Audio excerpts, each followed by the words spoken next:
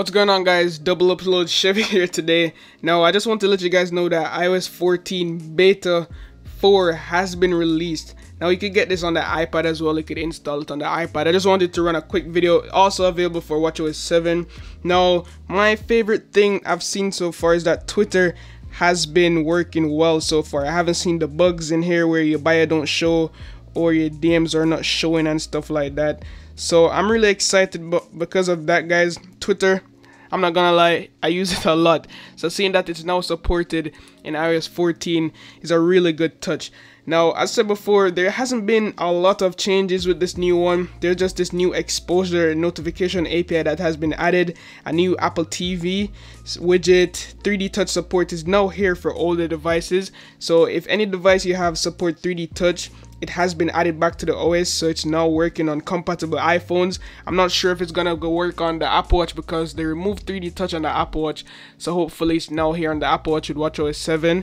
And there's also been a new improved search experience. So this guy on Twitter said when Apple mentions there's this new compact search for iOS 14, he basically saying that search has been fixed in iOS 14, so when you're searching for app content or knowledge questions, you get top hints. So probably something like, how far is like Mars from Earth, like stuff like that, you know. So more knowledge comes up. As you can see, Siri knowledge right here, it shows you the distance just like that. So that's pretty cool that Apple is focusing on small details like that. And also for the new widget, if we go ahead and add a widget right here, let's go ahead and add a widget. You can see that they added new presets for us, a lot of new different presets we could choose from. But if we come all the way down here, we have the Apple TV widget, which they added. So if you scroll across, you could add different sizes. So we could just add this one for fun. Did it work? Oh yeah, I think I added that at the top. Let's try that again. Let's go ahead and add that widget. Basically this one right here.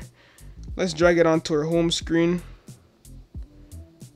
Just like so. So yeah, we have this new Apple TV widget. If you have Apple TV Plus, you could make use of that, I assume.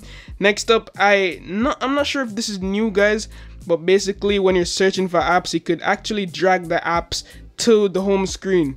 And this is something that was missing. So like normally if you're searching for apps here, you could only touch them, but now we could actually hold them and drag them onto the screen. I'm not sure if that came out in beta 3 because I skipped beta 3, but this is so much welcomed. I appreciate that, Apple.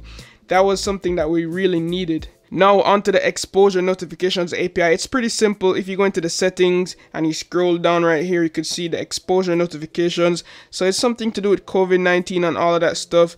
So if you come in here, you'll see how it works. So your phone keeps a log of other phones near you. If people are like contracted with COVID-19, it will let you know, oh, someone close to you has COVID-19. So that's basically how everything works. I'm not sure if you guys understand, but it's pretty simple. So yeah, that's basically everything that has been new in iOS 14 beta 4. The OS is running smoothly. Everything works perfectly fine. Twitter is working fine, which is, as I said before, that's something, that's just the only thing I wanted to fix, guys. Just make sure you're on the latest version of Twitter.